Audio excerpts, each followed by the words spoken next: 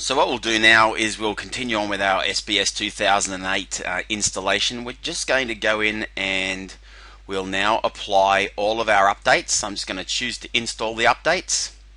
We'll let that run, and when it's finished we'll come back and we'll just do a couple of other of the configuration steps on your small business server that you're going to need to make sure that SharePoint services and everything like that is running effectively. So our updates are done, and now we'll just restart. We'll let the updates complete, and you may need to run those Windows updates a couple of times, so when we come back into Small Business Server, if the Windows Update icon appears in the sys tray again, just keep running it until you've downloaded all of the necessary updates. So now we've finished applying our updates. What we're going to do is just run through two steps here with Small Business Server 2008.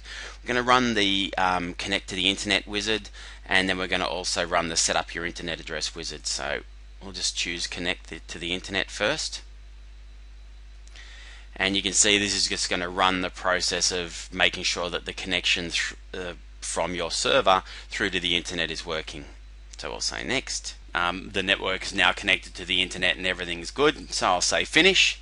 Next step is to actually set up my internet address, so I'll click here on Set Up Your Internet Address, and I'll say next. I already have a domain name that I want to use because I've already gone and registered oeccomputers.com, and I'm going to say that I want to manage the domain name myself. I use an external DNS provider to manage all of that. Discussion about configuring and managing DNS is probably a little bit beyond the scope of what we want to do here, but I'm more than happy to help you out if you're having some challenges on that front. Just contact me, richard.duffy@sap.com, and we'll see what we can do to help you resolve your issues. So I'm going to say next. So what is my domain name? So my domain name that I bought is oeccomputers.com, and I'll say configure. So what the system's now doing, it's configuring my remote web workplace.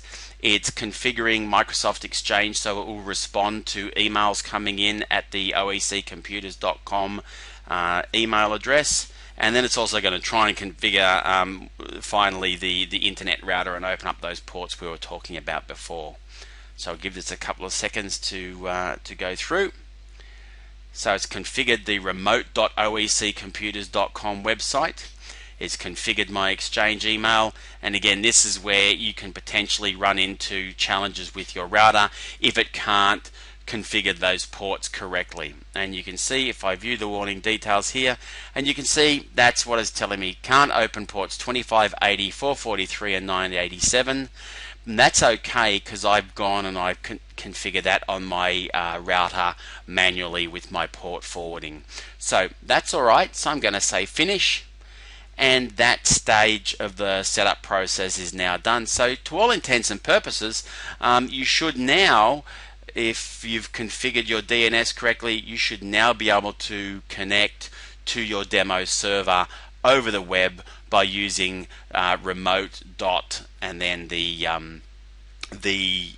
domain name that you've specified. So in this case, I've got remote dot oeccomputers.com, so I can now connect to this demo server over the internet using that IP address. And so what I'm also going to do is to remind myself that I've completed those tasks. I'm just going to tick the two boxes here that I have done the Connect to the Internet wizard and the Set Up Your Internet Address wizard. Now the next thing that you're going to want to do is to create a SSL certificate for this particular server. Now if all you wanted to do was create an SSL certificate for this one server, you could run the wizard process here. But what I'm going to do is I want to be able to build an SSL certificate that I can use for multiple services. So I want an SSL certificate that I can use with my remote web workplace that's part of Small Business Server. I want an SSL certificate that I can use to secure my terminal services. And also when we set up SAP Business One and the mobility components, I'm going to want to generate an SSL certificate to use with that, so that when I'm using the iPad and the iPhone and connecting to my demo data, I can secure that with SSL.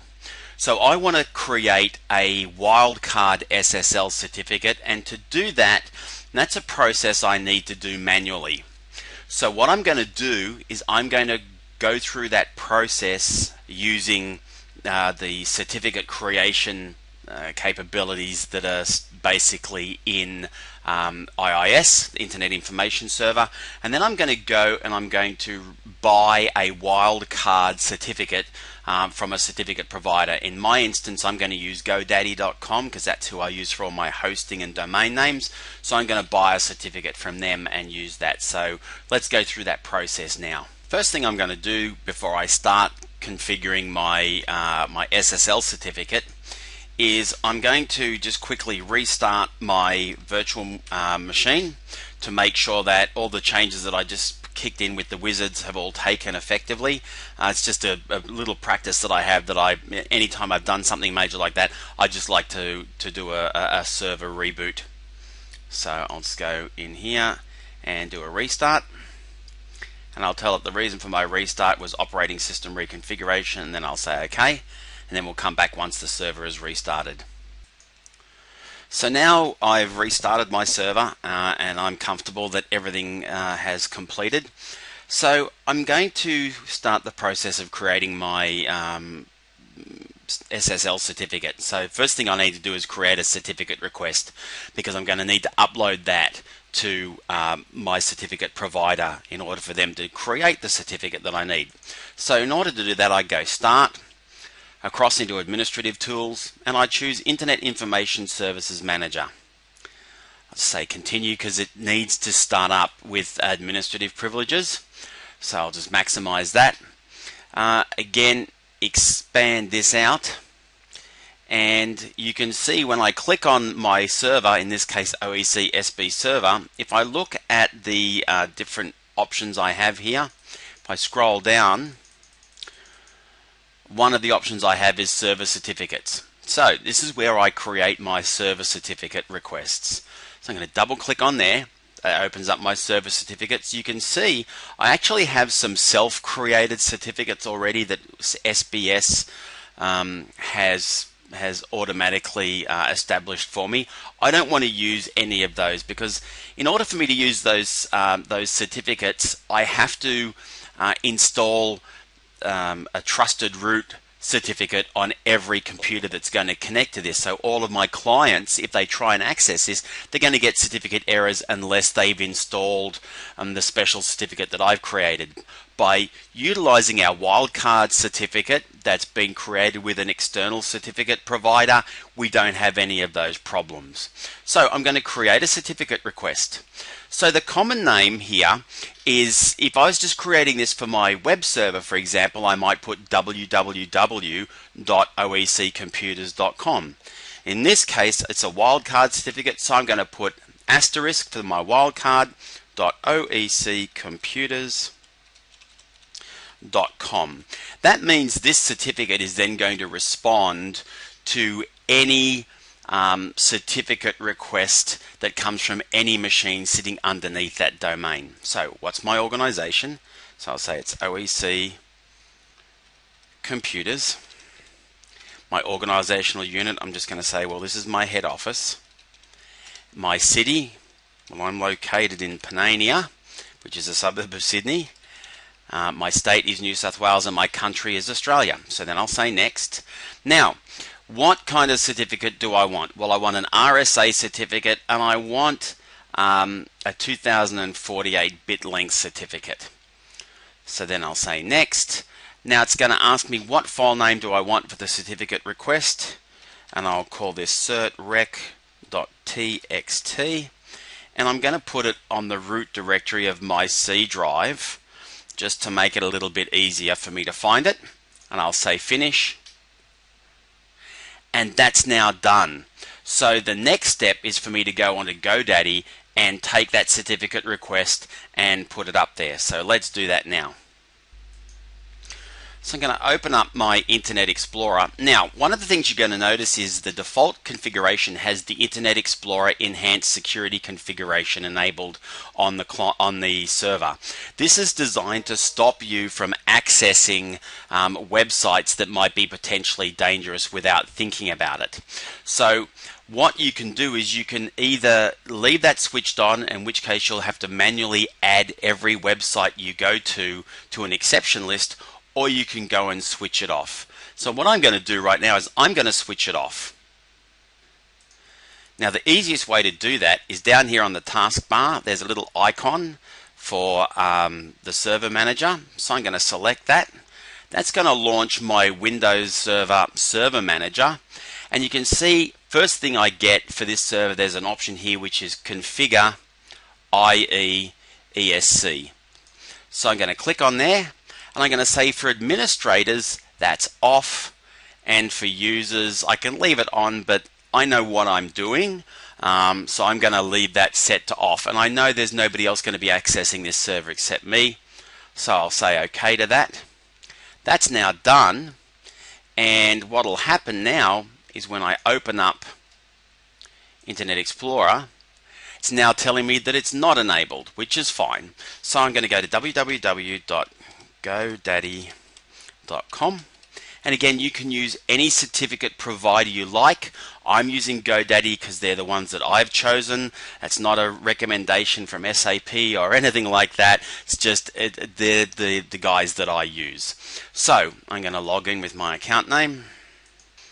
Now I'm showing you this just so you've got the complete picture. You've seen the whole process of the setup from the very start to the very finish. So I'm going to go into SSL and security because that's what I want to buy. And then I'm going to scroll down here and I want a single domain with unlimited subdomains or wildcard. So that's what I'm going to select. So I'm going to buy this for 2 years. So it's going to cost me 183 Australian dollars per year. And I'm going to add that to my cart.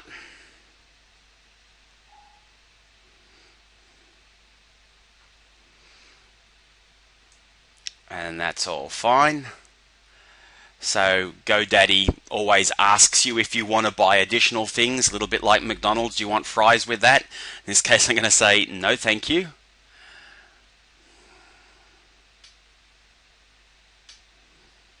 It's going to ask me again, is there anything else I need to do with my order? Do I want to add a website and so on and so forth? At this particular point, I'm going to say no thank you, don't want any of that. We're going to set up our hosted website later. Alright, so I've got my standard Turbo Wildcard SSL for 2 years. I've got one of those certificates. So that's all good. So now I'm going to continue to check out. There's no specials going with GoDaddy at the moment that I've got any vouchers for. I'm going to check out using my PayPal account. I'm going to use my saved PayPal information. And that's all good. So what I'm then going to do, I've read the terms and conditions and I'm going to place my order. And my order's now been placed, and already I've got a little message telling me that the order is now placed. So what do I need to do next? Now that I've got that that SSL certificate order placed, I need to go in here into SSL security, and what you'll see I have here, if I go up. And I'm just going to actually make that a little bit smaller so you can see a little bit more. Maybe not quite that small. 75%. There we go. And I'm going to go into my SSL and security, go to my SSL certificate management. And you'll see I have a credit here. So I'm going to go and I'm going to say use that credit. And it's saying set up a new certificate. And I'll say choose from my credits, and there it is. That's the credit that I've got. So I'll say continue. Now it's going to ask me for the parameters of this particular certificate.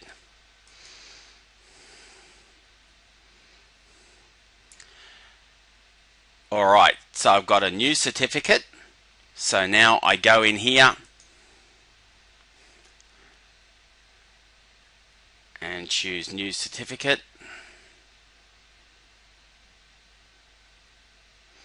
And the status is it's under initializing. If I go into Manage the certificate, okay. Okay, so I've got a pending credit. So there it is. So now I'm going to go and I'm going to choose Request Certificate.